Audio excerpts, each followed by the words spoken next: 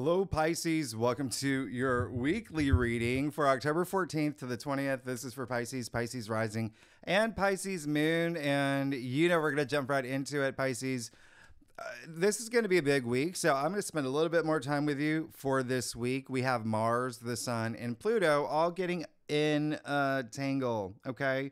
Now, first things first, with a week like this, I really just want to ask you to please do not overextend yourself. Do not overwork. Do not overdo things because it can be a little bit draining, the type of energies. And, you know, we are going to discuss it once I mute that. Second thing is, I really want you to pay attention to Monday to Thursday, okay? That's when, remember, Mercury just moved into Scorpio. So we have an overlap with Mercury and Venus in Scorpio for the first 4 days. This is going to bring a little bit of intensity. I do like this for you because it is in your Scorpio rules your ninth house. So that is spirituality. That's higher mind. That's gaining wisdom. That's your philosophies. It's the way that you see things, your belief system. So it could be something where you are digging really deep for your higher truths. Okay. So this is maybe even a time where you could be having a lot of deep conversations and maybe even deep reflections around this time, mostly around your passions, love, money, and again, like I said, like how you see things, right? Ninth house also rules education. There could be something that you're really exploring, learning something new. It's also publishing, broadcasting. There could be some really intense passion around that, as well as long distance travel. Great time to travel. So this is definitely going to be a time where I really want you to just consider your journey, everything that you want for your journey, and not let anything get in the way, because a lot of y'all are on new journeys. Okay. We just had eclipse season. Okay. You just had that new moon solar eclipse in Libra in your eighth house. Personal transformation, money matters as well, financial matter. You could have started a new project, started something new, signed new contracts. A lot of possibilities here. All right. And you see Venus is very active this week. And then, I'm sorry, I got to put on my glasses. This is one of those days. It's one of those days. And then the last thing is you will see that we do have that full moon in Aries, okay? And so there is a lot of emphasis around money for y'all, finances, income, all of that. This full moon in Aries is big. And again, I'm going to talk about it a little bit more than I did in your monthly forecast. Now, we kick off this week on Monday with the Sun squaring Mars. So you're pretty much going to feel this a month. You're going to feel this with the fact that the Sun is also squaring Pluto, and then we do have that Mars-Pluto opposition that will happen beginning of November. Is the strongest energy around that point, but you're going to feel it. You're going to start feeling it now. It's a strong opposition. And so there really is going to be something here where I really want you to focus on your breakthroughs, okay? Focus on your breakthroughs because this energy can be a little bit heavy. And again, it can be draining. So don't overdo anything, but continue to go after the things you want. Continue to go down your path to enlightenment. All right. Because there is some competitive energy here too. Mars, remember, at this point is in Cancer about a month and a half in. And remember, Mars doesn't do so well in Cancer. So he's getting really impatient. He's getting feisty, very competitive energy. Mars in Cancer is in your fifth house. So there could be themes around here for you regarding love, relationships, children may be a big thing, okay? As well as creativity. There could be a little bit of creative blocks around this time that Mars is bringing. But again, remember, Mars is a planet of action. So that's why I say have these breakthroughs. The other thing is, the fifth house is also recreation and hobby. So there is that element of competition there as well, like friendly, diplomatic competition. But Mars is just like, all right. So just keep that in mind because it is almost like, you remember when you were a kid? Oh, I don't know how, but like, when there was that game of horse you played, basketball one-on-one, it was like HORC. It's almost as if you're playing Mars, and Mars is just all over you at this point. It will not let you take your shot. So that's what I'm saying. Continue to go after what you want, but do not overextend yourself. Okay. Mars is tangling with Chiron at this point too. So there could be a lot of internal work that you're doing, a lot of like inner healing as well, especially with self-worth, self-value, the fact that Chiron is in Aries that rules that area of your chart. Now, with this type of aspect, again, I think I mentioned last week, Mars is physicality, so the physical energy, and it is squaring the sun, like life force, purpose. So again, just don't overburden yourself. Remember, Mars is in Cancer. People can feel drained, and when people feel drained, emotions can be heightened. Remember, Mars in Cancer is focusing on your emotional growth. All right, so there are possibly going to be some of y'all where you may be in circumstances where people are a little bit fired up. Maybe someone's fishing for an argument from you. Listen, just remember, you are on a karmic journey, okay? Don't let anyone ever bring you into their low energy frequency, all right? Don't let anyone block your path, all right? Most of all, do not let anyone take your power, all right, Pisces? Just letting you know that the Sun square Mars could even test you like spiritually as well, all right? So just remember to be your authentic self. There are going to be emotions running high. And with this type of week, especially around, with these aspects, be in touch with your higher mind, okay? Do breath work, do yoga. Remember, all that, just, focusing on your path to enlightenment, but also being in that like great headspace as well, because Venus will oppose Uranus on this same day. I mean, we are still on Monday. I mean, this is a lot that's happening. And so for y'all, Uranus and Taurus, that's your third house of communication. So there could be some moments where you may, if your emotions are running high, you may say things you don't mean to say. People could say things to you they don't mean to say. These are sudden, out of the blue moments that Uranus does, right? So could be something really surprising in relationships, pleasure, intimacy, money. Those are things that could come up around this time. But remember, Uranus is breakthroughs. All right. You can use this aspect to your advantage. I mean, you really don't know what Uranus is going to do because it is a planet of surprises. But again, if you're vibrating at this high frequency, you can own this energy. And so, yeah, you could have these breakthroughs with money, with creativity, with, you might meet someone out of the blue if you are here for love. Or if you, there is someone that is kind of like that bridge you need to build for work or whatever resonates with you. Okay.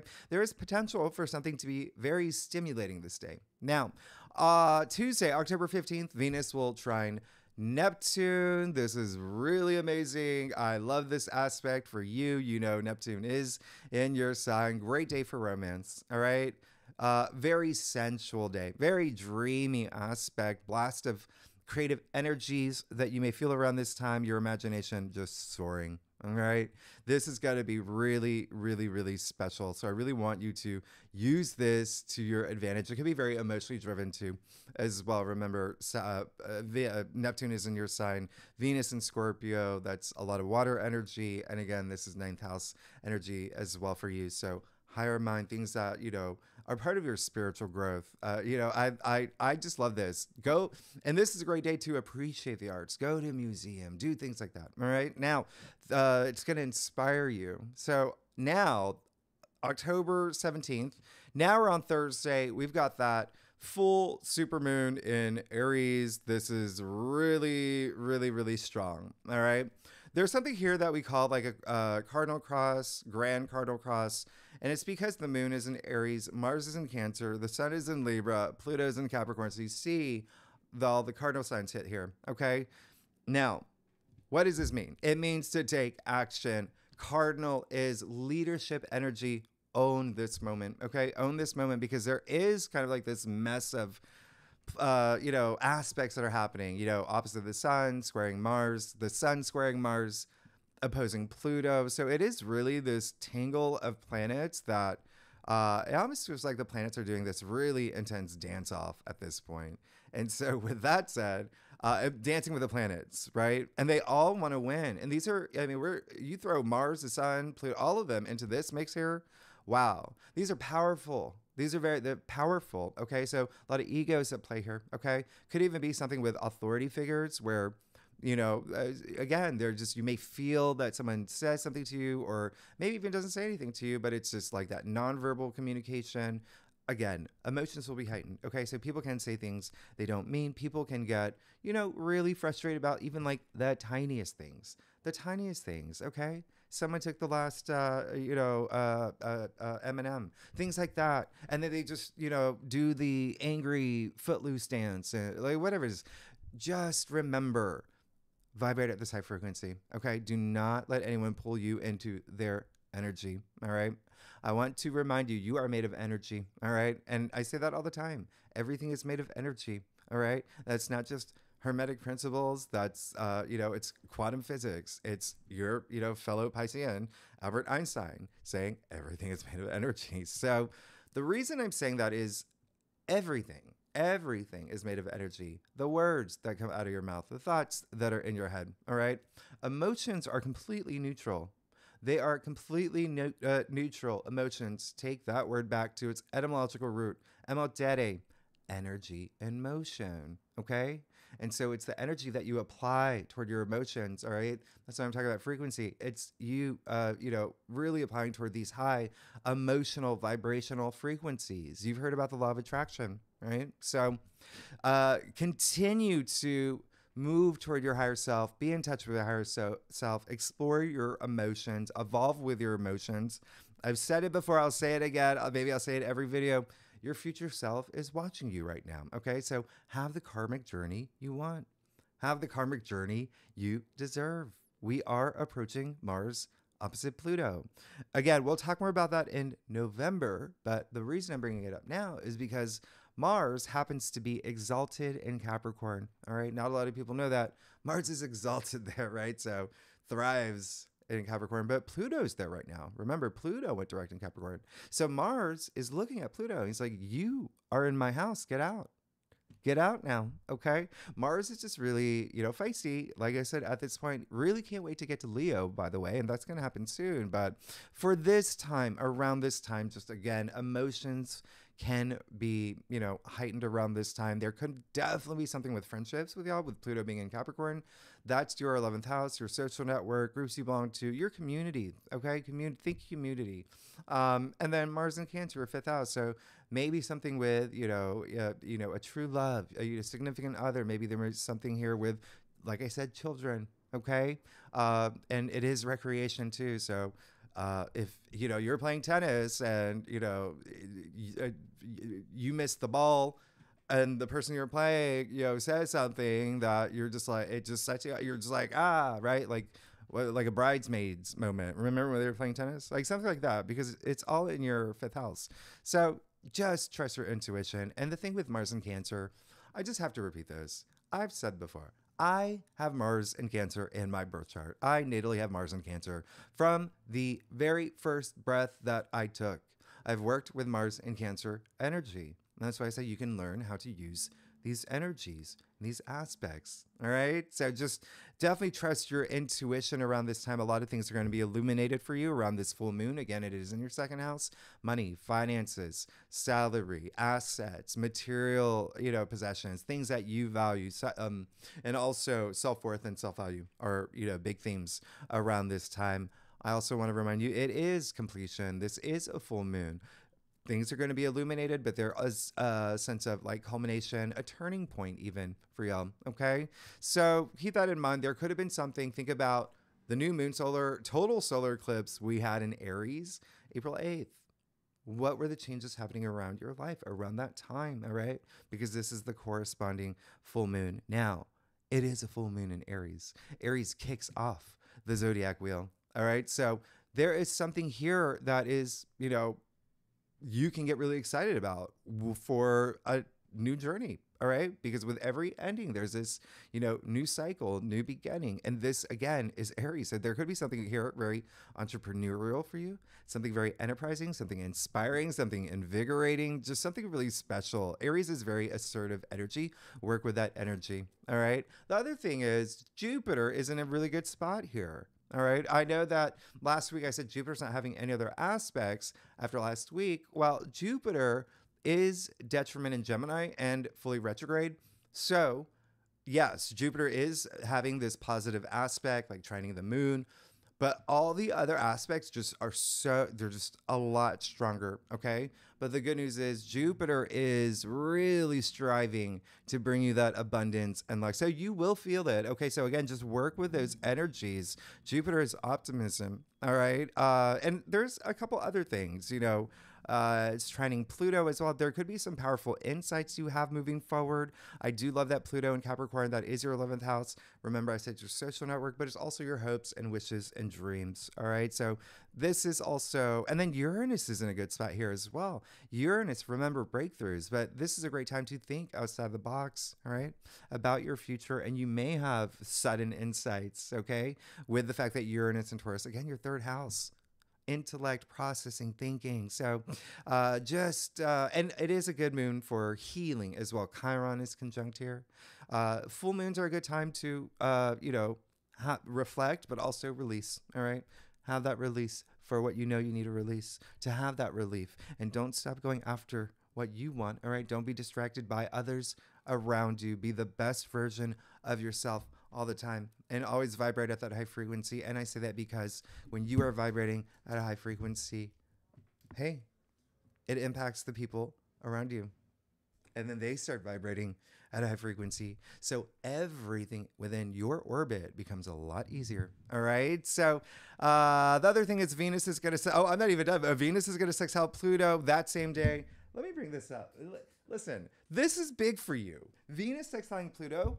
This is happening at 29 degrees. This is Venus having one great last moment with Pluto before moving into Sagittarius. It is strong. This is a strong aspect. It's really strong energy, this flow with relationships, with money, with romance. It's so nice here. I absolutely love it. And really, great social moment for you.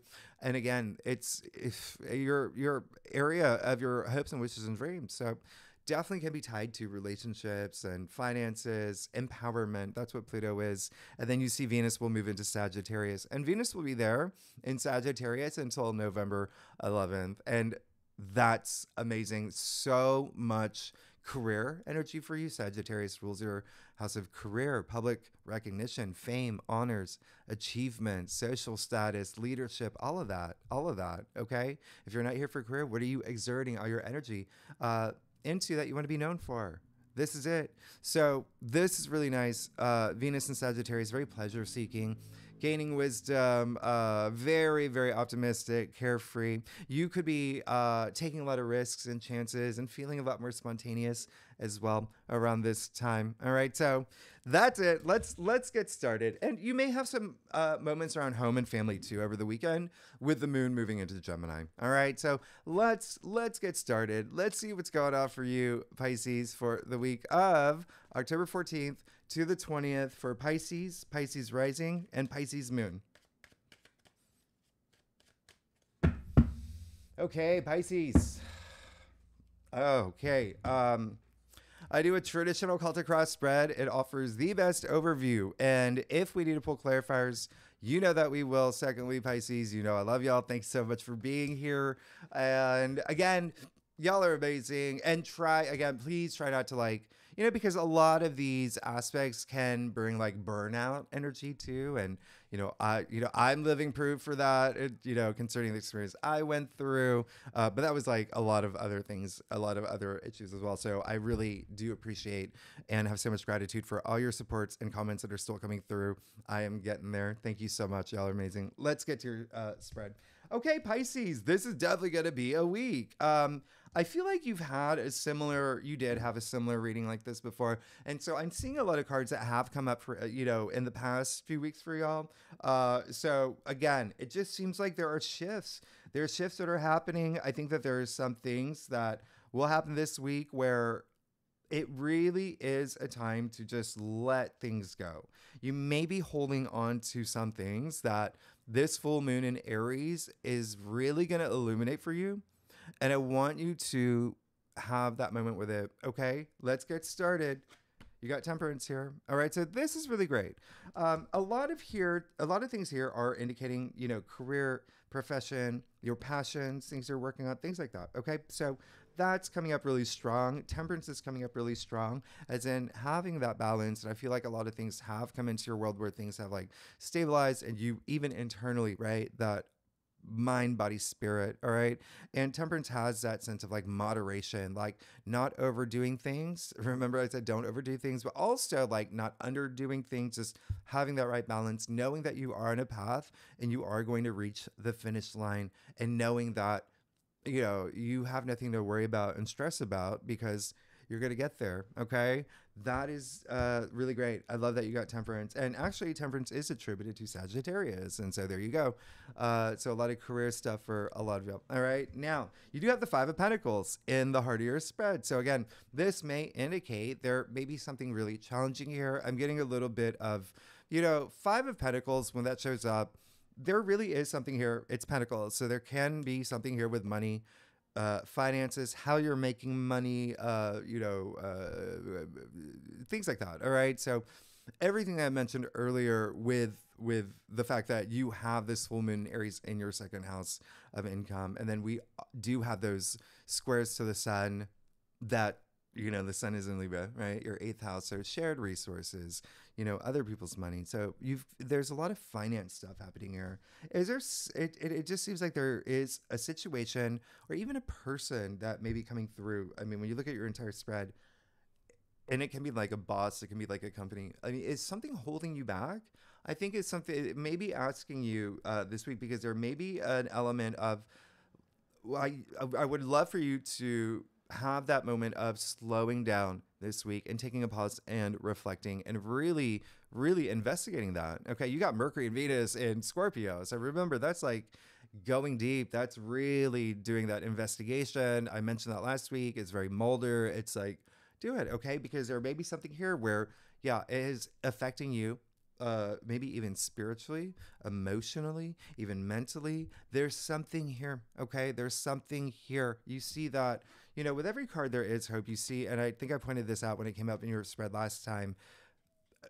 There's a sanctuary. Literally, they're right there. They're literally outside, okay? So it's a matter of reaching out to your support system, knowing there is support for you. And it could even be like, if you remember, you've got all this spiritual activity, your spirit guides, trusting into, your intuition, your higher mind, all of that. All right. So just keep that in mind. All right. This is possibly going to be a week where you may feel a little bit like challenged in that area, because you also got the Four of Cups. I'm not really worried about the Four of Cups in your challenge area. There is a sense of like taking a look. All right. Let's take a look, because this card is highly associated with emotional discontent. That is the Four of Cups, okay? And it is associated with like apathy and boredom as well. I'm not saying that any of y'all are any of the things I just said. I'm saying that's what the card is associated with, all right? So two things here. One, when I said explore your emotions and explore what's happening in your physical world as well, take that time, okay? Take that time. Cups, emotions, feelings, love, relationships as well, intuition as well. So connect with your intuition. But I'm really getting more of a feeling that there's just someone here where you may feel that you're not satisfied with, or it's vice versa, where they're just, there's a disconnect. There's a big disconnect here, because look, you got the Seven of Swords too. And so you got the Seven of Swords in your crown. So a lot of y'all may already be thinking of two things. One, I don't want to think about this. I just kind of want to, this is a card of him just sneaking off with these swords. All right. So, and he's looking back. You want to move. You want to look forward. But facing your truths. Okay. Like I said, being in touch with their higher truths, facing your truths, and being honest with yourself, being your authentic self, and really having that moment. But at the same time, this card is associated with like dishonesty, distrust, deceit. So is there someone that you feel is possibly not someone you're not seeing eye to eye, and there needs to be something, a conversation had or something done, because you also got the Devil in the root of your spread, okay? And so I just feel like there is something here that may be taking a lot of headspace, and when you have a lot going on up here, it does have an impact on you, okay? Emotionally. And then when you have all those emotions that are building up, then that has an impact on you physically. And all of that has an impact on you spiritually, right? And when I say, emotions have an impact on you physically, it's everything, even mentally. Like you get a headache, or you overthinking, over analyzing things, stressing. You get a headache, stomach ache, like you feel it physically. So I really want you to let the thing go that you need to let go. I mean, with that devil energy, keep that in mind, okay? You see the two people chained to the devil here, the two people from the Lovers card, by the way. So again, there could be something here with love and relationships, or just partnerships in general. Again, there is so much work stuff happening for y'all, career stuff. There could be something here, all right? It is identifying what it is, but I feel like a lot of y'all know, but may not be, taking that action, okay? And the other thing is, it could just be draining you. There's a feeling of, like I said, this week can be a little bit draining. You want to own those energies, okay? You want to not feel that drain. And a lot of it is just surrendering and releasing things that are holding you back, because you got the Seven of Pentacles in your future. So I really want you to have those lines of communication open this week, all right? Seven of Pentacles, yeah, there could be something here that you're really just thinking, like, is this it for me, or do I want something else, right? You see him also, another person that's looking back, like he's not even looking at the cup. These people are just so, entranced. These people are looking down. He's looking the other way. So remember, this is all about moving forward and facing your truth. Now, he's looking back too. Okay. So it's all about moving forward, but he's looking about at everything that he's everything that he's raked up, everything he's invested in. So there is a sense of like, yes, feel proud of how far you've come, but now think about where you're at. Is it where you want to be? And if it is, that's great. But what is that thing that you still, it's maybe even the back of your head, right? What is that thing that you may want to let go and release? Yeah. There's something you're going to be, let's work on that. All right, Pisces, you got the Eight of Swords as well, and the Moon. Okay. So there is definitely something here I really want you to pay attention to. It does feel like there is, I think I said it earlier, a lot of it just feels like there's someone else in the picture here. And I just feel like the Seven of Swords, Seven of Pentacles, there is a sense of like, what have you invested in? And do I want to continue doing this? Now you have the Eight of Swords. You really have to make that decision, or you're just going to be, in your head. And then when you're not facing your truth, this we call the self-victim card, right? When you are, not facing your truth, and really your fears as well, all that is going to just, be up here. And then you get the Moon, and that just like amplifies that energy. So this is all about taking action to get out of that headspace, to have that communication. The Moon, I mean, that looks like a pretty full moon to me. We do have this full moon in Aries. Like I said, self-worth, self-value, the value that you bring to things, knowing your worth, okay? And the Moon in Tarot is actually attributed to Pisces. So I think that there's going to be some deep reflection that may be required this week. Okay. There may be some, deep reflection. There's a lot going on up here. You notice you didn't get any wands either, wands which are so invigorating, and they're just so lively, and they're your creativity and your passions, your ambitions. So work with that energy. There's something to me that you may feel, that if you feel that it is something that you're ignoring, it's just going to, again, you may just dwell on it. It may get deeply rooted in your subconscious. You want to unroot that. Okay, Pisces, let's get to your staff. Let's see what's going on here. All right, let's explore this, Pisces. And leave tell me what's going on. Yeah, the like, subscribe, all of that. But I just really want to hear what's going on with y'all. This is a big week. Okay, so let me know. Okay, I'm here for you. I love y'all. All right, so let's bring it. Okay, so you do the work. You do the work. You're gonna be fine. You see that? You're going through a really big. This is a big transformative week for you. Yeah, and let's get started. Okay, you got the Knight of Swords here. So I do love the fact that you got the Knight of Swords. Knight of Swords is someone who is just very bold, very courageous. He's got this like confidence that it's like he oozes confidence. I mean, he's going into the storm. You see the fire under his feet. So there is a sense where two things here. One, yes, for a lot of y'all who are feeling that you may be stuck, with the Seven of Swords and the Eight of Swords here, if you like up here, boom, have that breakthrough, that mental breakthrough. Okay, there's a lot of potential there where it's just breaking free. Okay, nothing's gonna hold him back. Again, charging forward here, right? So the other thing is that some of y'all try not to have your minds racing too much. Okay, if you feel that that's happening, pull back, really go, take that time. Just take like 5 minutes, right? 5 minutes a day. All right. Increase it a little bit every time. Just thinking, okay, I want to enroot this but I'm afraid of it. Ask yourself, why am I afraid of this? Why do I not want to confront this? Go deep. Go deep to the root. You got judgment in your external factors. All right. So this is very powerful because Pluto is very active this week. And I said you can use that energy for yourself. Judgment is attributed to Pluto. Now, here's the thing. Judgment in your external factors. You have an archangel here. You have Archangel Gabriel. Remember what I talked about? Raising your frequency. Well, this is it. Okay. This is the only card in tarot that has a really strong connotation of sound, right? What is sound? It's vibrations. What's vibrations? It's healing.